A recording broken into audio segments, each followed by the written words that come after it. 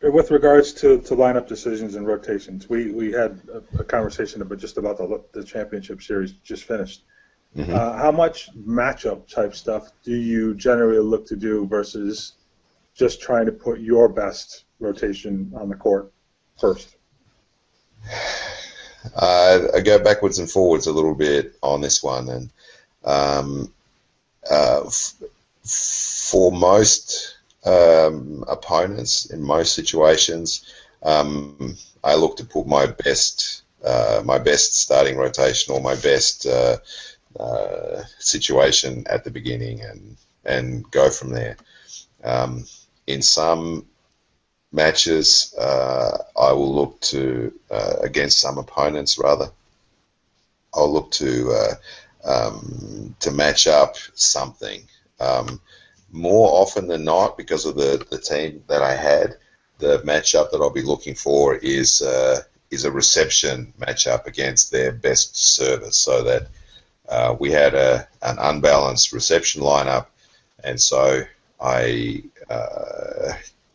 didn't want to have my weaker receiver, for example, receiving in against their best server in his best direction, for example, in setter and two or setter and three. So those kinds of things. So when he's in the middle of the court, those were the things that I looked at more often than not. When I've looked at other teams' distribution against our block, for example, I haven't found a lot of differences. So that sometimes you have the feeling during the match, confirmed by confirmation bias, that the other team will be attacking your setter, for example. But if you actually study it, it tends not to be the case more times than not. And so I don't tend to look for blocking matchups very much. So it'll be either my best rotation or matching up their service with our receivers. All right, to the whole blocking thing, have you actually done any research or seen any research with regards to teams actually attacking a supposedly weaker blocker with more or less success than would be normally expected? I have. I've had in big, particularly when we played in finals, and I've looked at how teams play against our setter, and it has always been not much difference. So if any at all.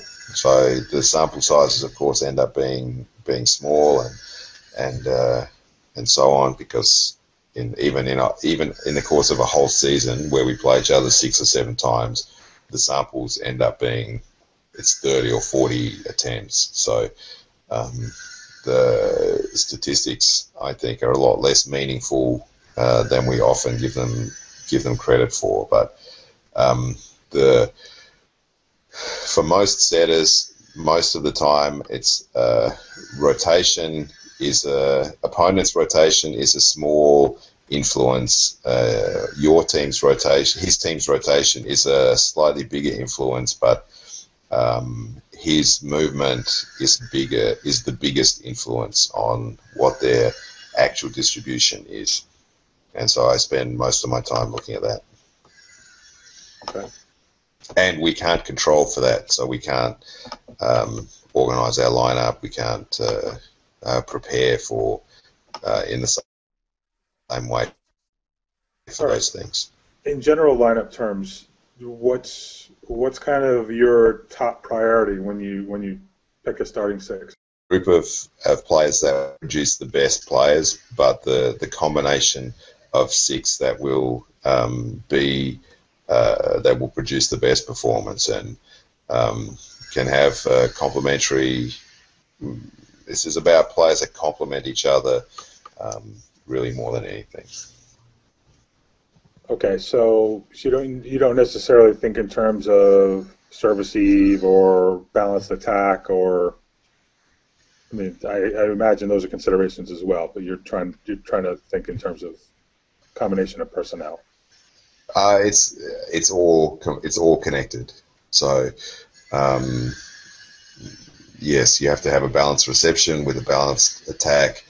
I Yeah, yeah. So, for example, in terms of balanced attack, with the setter in one is normally the most difficult siding out rotation for every team. So, as a general rule, and I don't stray often from this, I have my best attacking middle in the front row when our setter's in one, because I want to be able to, with good reception, get out of there as fast as possible.